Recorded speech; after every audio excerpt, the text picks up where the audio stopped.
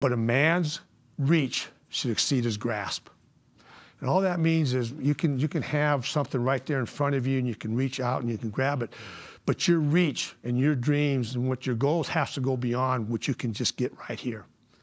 Because right here sometimes is very attainable, but that might not be what you're meant to do.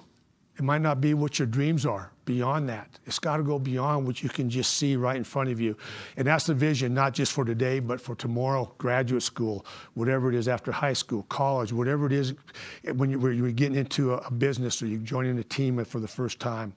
There's so much more beyond that first layer that's right there in front of you.